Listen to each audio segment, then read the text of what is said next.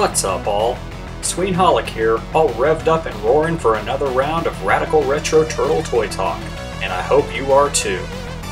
As anybody who has ever driven a car can tell you, the road is not always a very safe place. But it's extra worrisome when the world's worst walking kitchen utensil goes wild with his wheels. If you ever check your rear view and see Shredder on your tail, you'd probably better politely pull over. Otherwise, you may be facing the fury of the Foot Clan Fugleman's favorite form of transport, the Footcruiser. I'll make no bones about it, I love the Footcruiser. It was released in 1989 as a Foot Clan foil to the Turtles Party Wagon, and resembles an old Cadillac Eldorado convertible, although I'm not even sort of an auto expert, so I have no idea about years or other such details.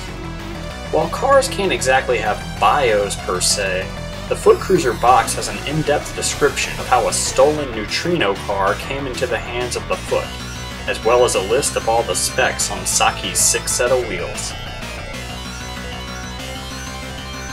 Were it not for the two turtle-seeking antennas with the pendants reading Shell Crusher and Turtle Killer, the Footcruiser could easily be mistaken for any regular ride at a distance. Upon closer inspection, though, dead giveaways like the turtle leather steering wheel or the official Foot hubcaps make it clear whose float you're fooling with. The Footcruiser's black and purple disgusting ooze flame graphics are totally tailored to Shredder's twisted tastes. At the front of the car you have the ooze blasters, which don't actually blast, turtle eliminators, and metallized turtle munching grill and bumpers, all ready to make some reptile roadkill. Towards the back, the Footcruiser has a retro mutagen containment tank which, via your imagination, connects to the ooze blasters up front, as well as shell-piercing rear fins. The Footcruiser's interior is as awesome as the exterior. I already mentioned the turtle leather steering wheel, but there's also a turtle tracking radar above the radio, and even a car phone between the seats.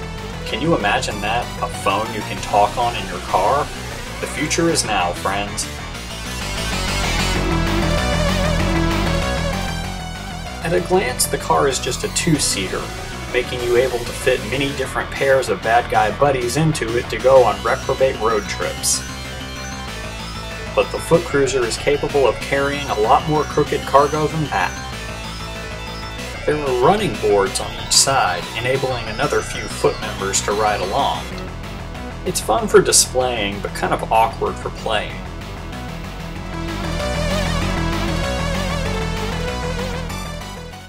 The slickest seat in the car, though, is the Foot Turret Weapons Pod. Pull up the retractable cover, and out it comes, complete with toe jam and rotating Gatling gun, and 2 detachable I Spy missiles. You can fit most figures into the seat of the weapons pod, which can rotate 360 degrees. The Gatling gun does spin, and while the I Spy missiles don't have a firing mechanism, they do detach and seek to destroy the dudes in green. As if all of that isn't enough, there's still more to the Footcruiser.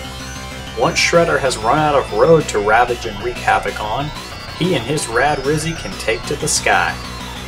Take a look at the Footcruiser's undercarriage. There's the outline of where the tanks and ammo storage would be on some of the non-functional weapons.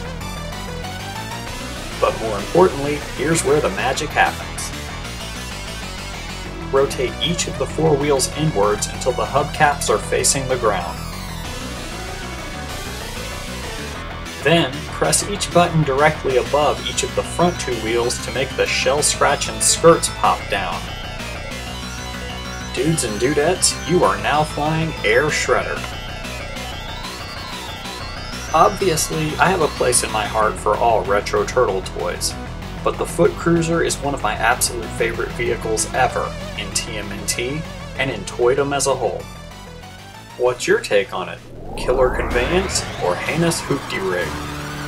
Well, whether you think it's a beauty or a beater, I want to hear all about it. If you have not already, join the forums at www.popculturenetwork.com right now, where you can share your thoughts with me and plenty of other turtle fans just aching to make your acquaintance.